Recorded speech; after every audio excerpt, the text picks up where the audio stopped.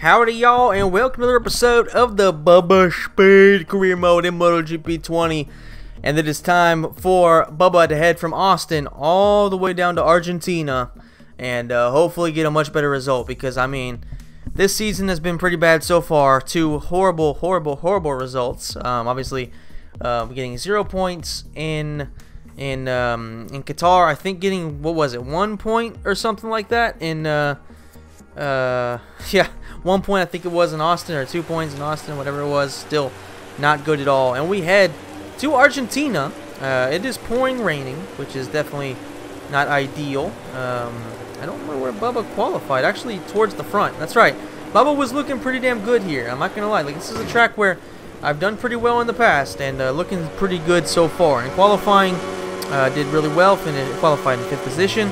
And I do have to say, like, out of nowhere, I just feel so much better with the bike and with the game in general. I don't know if it's the development that has been made on the bike or what, but it just feels so much better. And even in the pouring rain, it's been like this the entire weekend. It's just like, I feel so much more comfortable with the bikes. Feel so much more comfortable with the braking. So I do look forward to eventually getting to be able to play this game again, because I've mentioned this in my recent FIFA video. I'm going to go ahead and say it in every single series, just in case people, obviously, you know, maybe you don't want to watch my FIFA videos, or you don't want to watch my UFC videos. Maybe you're just watching this one. My Xbox actually broke, so unfortunately. Oh, and Vinales is dead. He's officially dead. Holy shit! His bike went flying. Maybe that was Alex Rins. Either way, somebody's dead. I do not envy them. Anyway, so my Xbox apparently short-circuited because there was a storm about a week. I think it was actually a week ago to the day I'm recording this, which is Friday.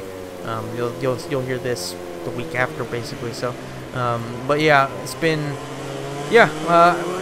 Power went out twice in about 5 seconds, and apparently it fried my Xbox on the inside because it was in standby.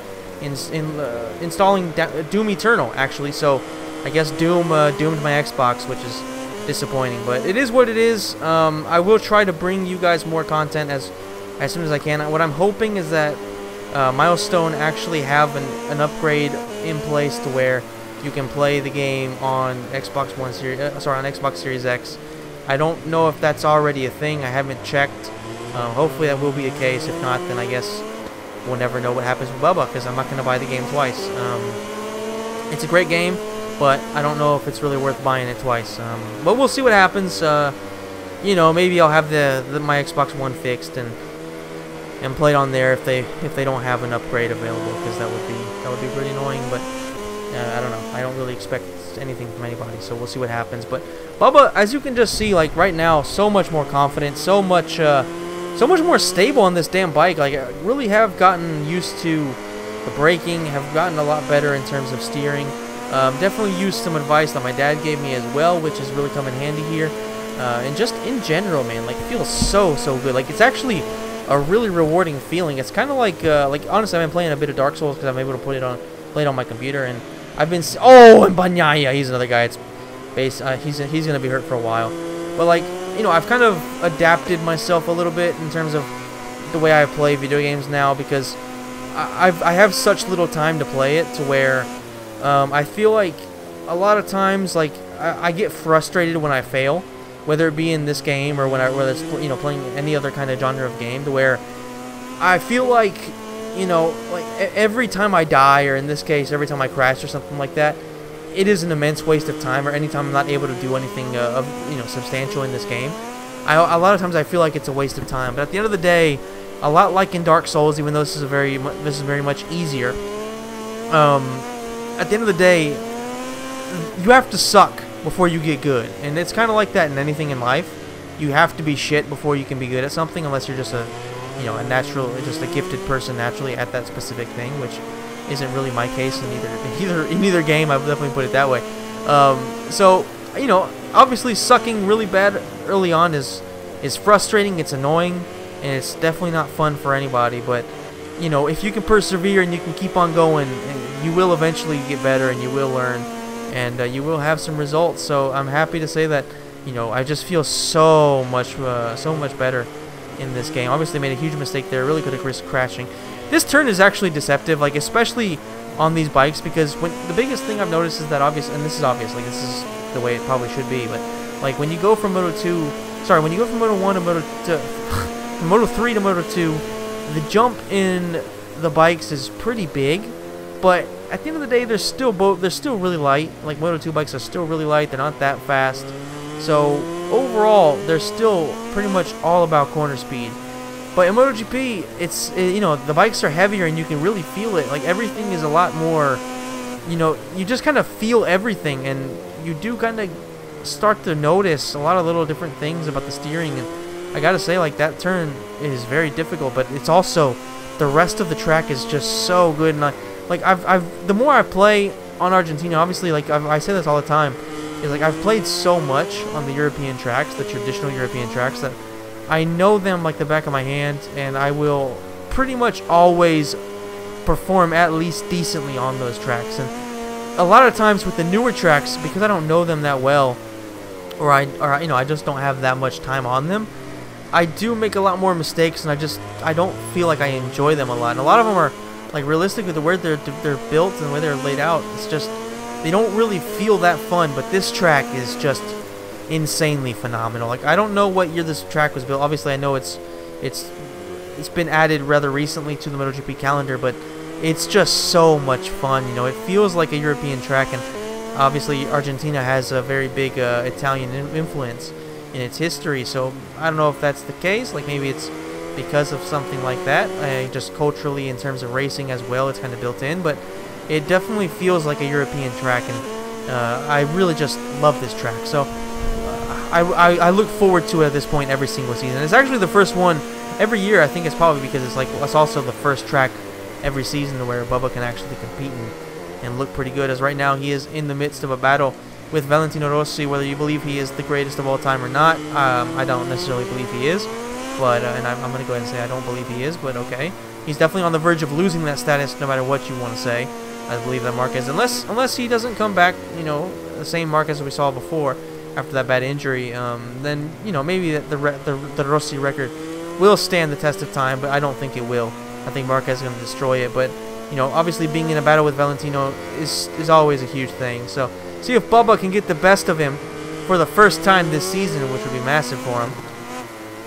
Right now the battle has actually been pretty decent. Like, there isn't too much passing going on, but or at least not in terms of just pure, you know, regular passing. It's pretty much been all, you know, Bubba gets ahead of him for a split second and makes a mistake, something like that. But Bubba braking pretty late here. Have to be very careful. Turning in a bit early, cutting it. We're gonna come out a little bit wide. Rossi's gonna have the better drive, but I do believe that Bubba can draft him going into the first corner and can use that as an advantage. Get on the brake late. Brake. Gonna go wide. But luckily it's a long looping right-hander, so if you can, even if you get on the gas a little bit late, you can still really come out of it nicely. And Bubba does just that with a lap, with only 2 laps left to go. See if Bubba can actually get on a podium, which would be huge. I mean, going from last to 15th is a decent upgrade, obviously. And then obviously going from 15th all the way up to a podium would be massive. Obviously even a 4th or 5th position wouldn't be bad, but a podium is huge. Valentino Rossi, I apologize for the yawn. Every time I fucking record, I yawn. It's just, like, let me tell you, if I restarted or if I edit out every time I yawn, it would pretty much just, no videos would ever come out. So I have no choice but to leave it in there. Valentino has pretty much been left in the dust, which is sad for him. It's sad but true. But but yeah, people who know me will get that reference. And we're seeing right now if Bubba can get up the Morbidelli, which is actually, you know, that's kind of cool. Like, it's realistic in the fact that, you know, a lot of the guys that were doing well in real life are doing well in the game right now, which is kind of cool. So Morbidelli is right there. Bubba Speed at this point just needs to maintain his composure and not do anything stupid that could cost him this position. Like, I would rather get 4th place and miss a podium than crash out trying to get up there and making a huge mistake. Like, if you're not able to get to it, fine. You know, you pushed hard, good. But if you crash out, then that's very, very fucking disappointing. We are about to start the final lap. There is a nice gap there, but, like, realistically, we're 0.8 of a second away, and they are divided within, you know, I would say probably less than 0.3. So realistically, man, like, if we get past 1, we could potentially see Bubba win the race, as Bubba actually has the fastest lap of the race. Just showing how good he's been throughout the second half of this race. Gets past Mark Marquez. Let's say Alex Marquez, really? Gets past Mark Marquez for third position, runs wide, almost touched the dirt, so Mark Marquez is going to get the drive, but Bubba can draft him. I mean, you can just kind of see the difference between the KTM and the Honda right there in terms of pure power. But Bubba's going to brake way later. Actually brakes a little too late. Risks crashing with the endo. He's going to come out wide, but it is a looping corner, so you can actually exploit that a little bit. And Bubba is right there on Morbidelli's ass. Could definitely hope to dive in on him, pause, and take second position, which would be huge. Let's see, Morbidelli brakes pretty late there. Like, that's pretty well done by him and Dovizioso. Bubba's not quite able to get as close as he would like to be able to make an attempt at a pass. But this is a part where Bubba's actually pretty quick. This chicane right here goes in a little wrong. Comes out of it very nicely, though. Excellently done. On Morbidelli, bumps into him. And that's going to cost quite a bit, because I feel like with the speed we had going through there, we could potentially catch Dovizioso. And I think Mir's already crashed like 3 times in this race. Bubba coming out of it. He's a little bit wide. He's a little bit wide. Oh, Morbidelli keeps on his bike. Bubba Speed. One last corner to try to do something. It's not going to be enough. Actually, almost risked crashing too. But hey, that's a hell of a performance right there. No penalty, which is huge. Obviously, that's something that's cost us a lot over the years. But Andrea Dovizioso wins in Termasterial Hondo, followed by Franco Morbidelli and Bubba Speed, and then Mark Marquez, Jack Miller, Paul Espargaro. So KTM with actually no, Brad Binder, excellent too. So there's 3 KTM riders in the top 10, one on a podium, and one just barely missing the top 5. So our team out of nowhere is looking pretty decent. Like, that's this could be potentially a track that is a KTM track in terms of, you know, actually being able to do something. So that's really good to see. Obviously, we're still very far away from being anywhere near the top of the leaderboard. I mean, we're in 10th position with 17 points, so we gained 7 positions, which is obviously great. Hopefully we can continue in the next video when that eventually does come out, because like I said, man, like, my Xbox is gone, so I don't have any more gameplay recorded, unfortunately. So this is kind of it, guys. Like, I don't know what to say. I don't know when I'll be able to continue this, but hopefully eventually. Yeah.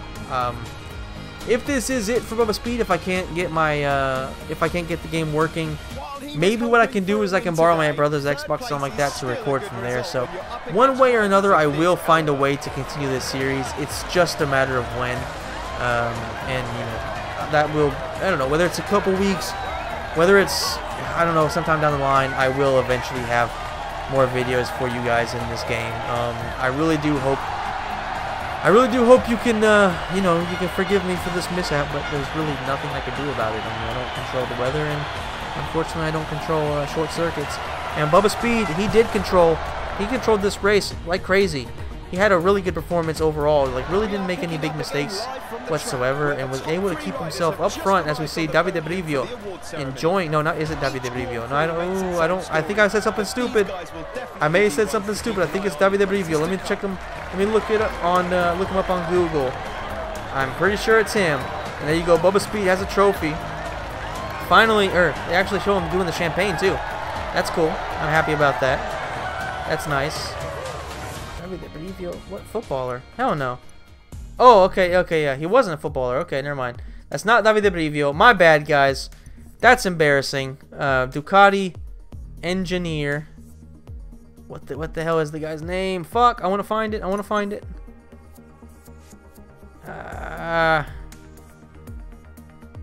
Damn it. Damn it to hell. Guys, thank you so much. I will see you in the next video. Luigi da Linea!